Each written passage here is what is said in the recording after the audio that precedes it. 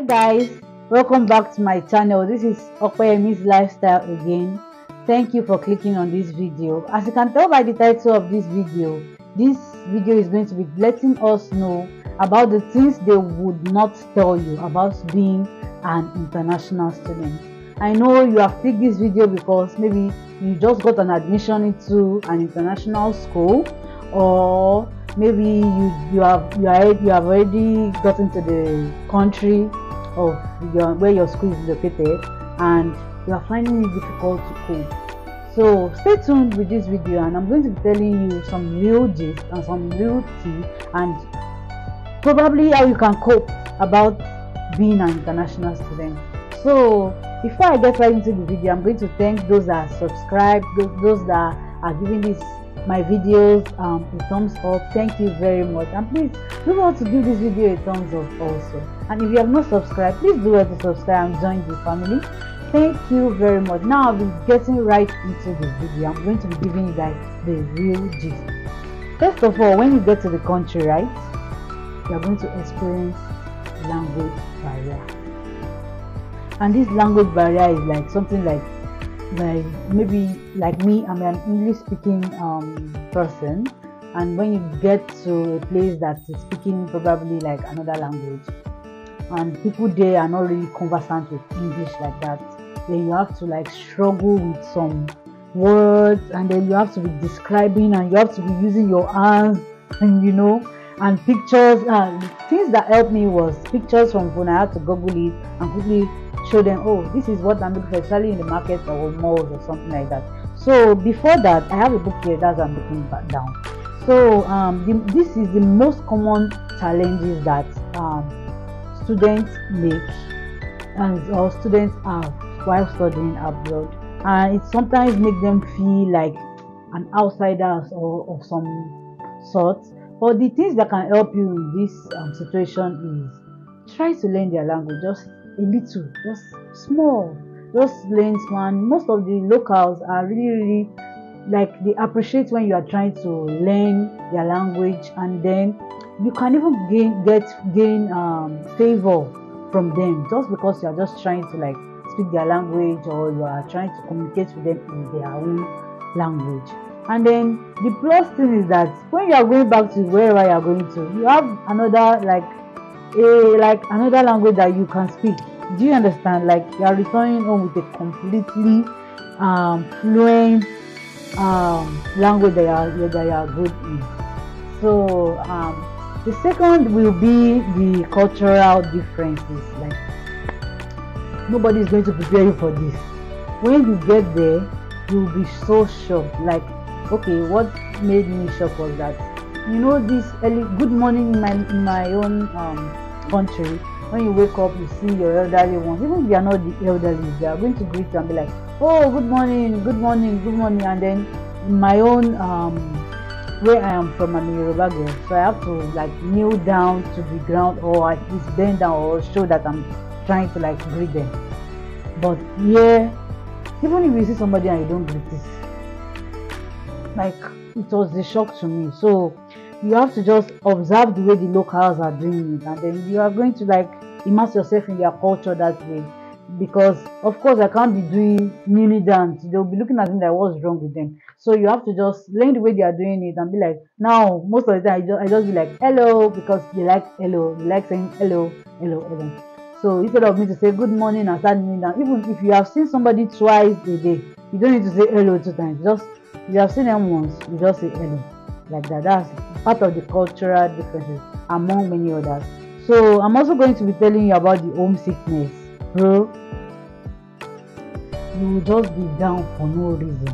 Like, you might be happy and you just got inside your room. Maybe you are coming from class or something and you just got inside your room, and then the energy just eats you, and you're like, oh, I miss home, I want to eat this food, I want to do that. Like, there is no good, but this can actually make you enter like slight depression. But what you are going to do about this is that just remember that your friends and family are still there, and they will surely still be there for you when you come back.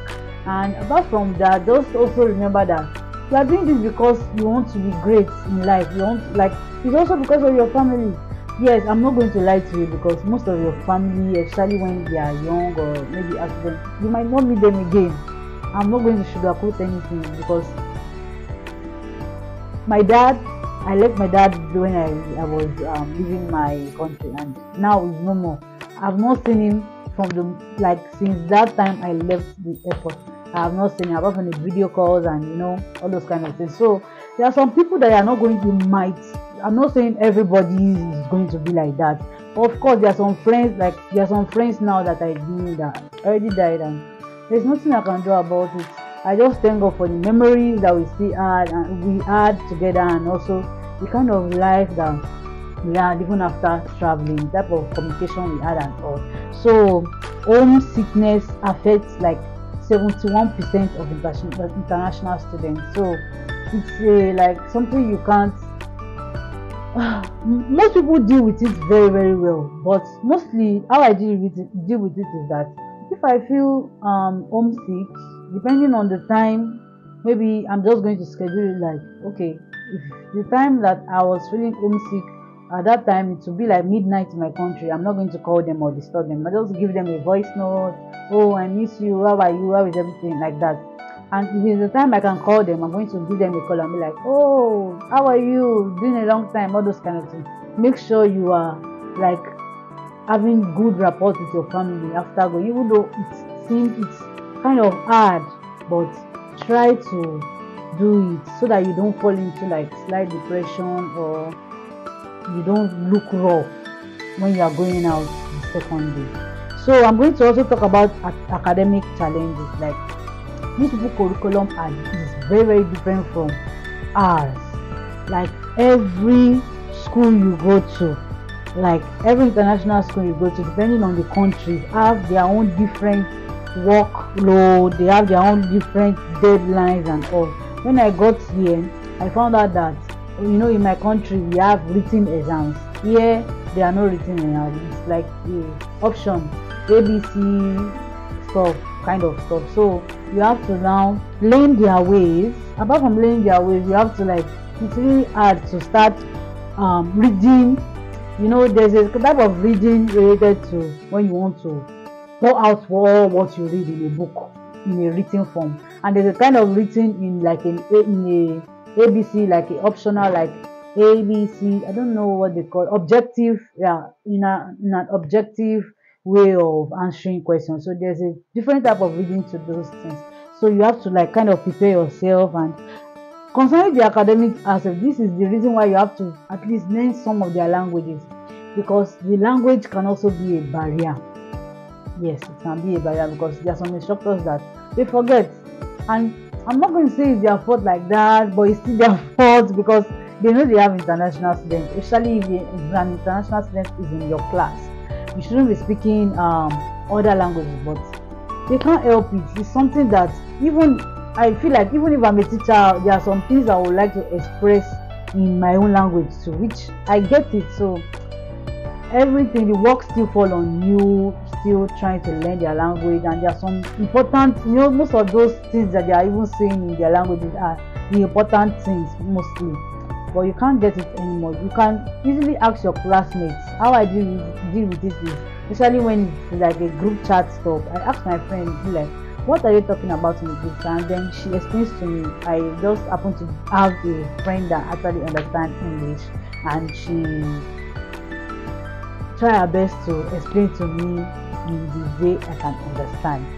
So I hope the academic aspect won't hinder your efficacy in class and won't hinder like your grades. You need to get that grade to move to the next semester and actually graduate. So the next one I'm going to be adding is not wanting to leave.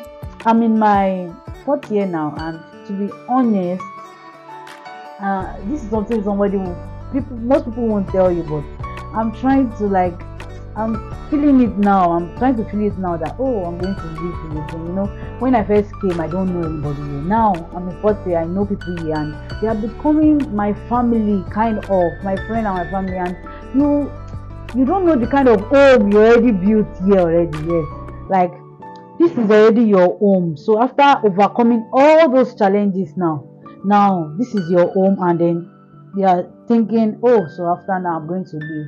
So you are going to miss so many things. You are going to miss their culture, you are going to miss their food, maybe their way of life, their lifestyle. You'll be like, oh, if I wish I didn't, all those kind of thing. But just know that all these things are just part of life of an international student, that most people actually skip some steps, because I've listed 5 now, which is language, culture, homesickness, academics, and then not wanting to leave.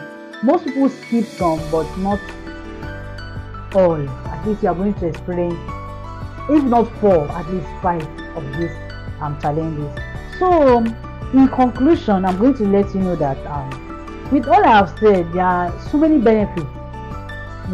There are so many benefits. The benefits still outweighs the negative impact, because the benefits is that you are studying for the future, you are doing it for your children and also the families you already have. So, and you are doing it for your siblings, and you are doing it for whatever reason you actually are doing it for. You are doing it for that reason, and because of that, you have to sacrifice. Nothing comes easy in this life. You have to sacrifice leaving your house, you have to sacrifice learning other people's culture, you have to sacrifice so many things.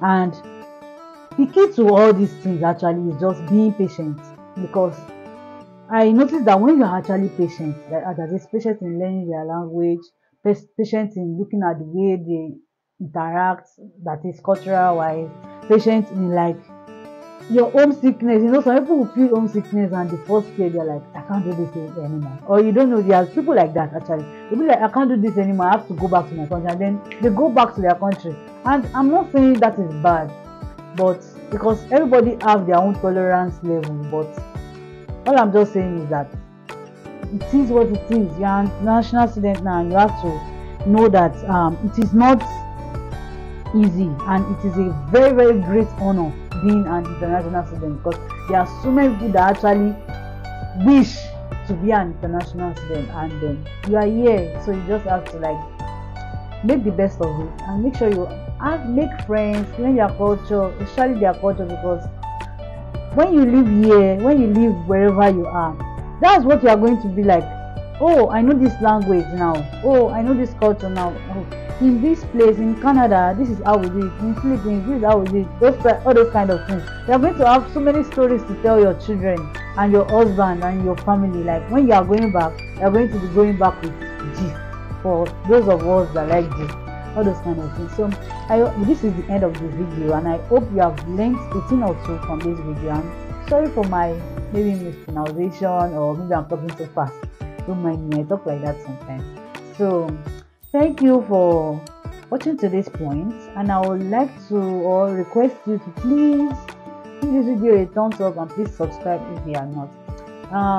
I'm sorry for those that have been watching my video. I'm sorry for not posting all the time, because I have started classes again, so the video will be coming like once now, because my schedule is very, very tight, and now I'm filming this thing in the night, on a Sunday in the night. So please bear with me.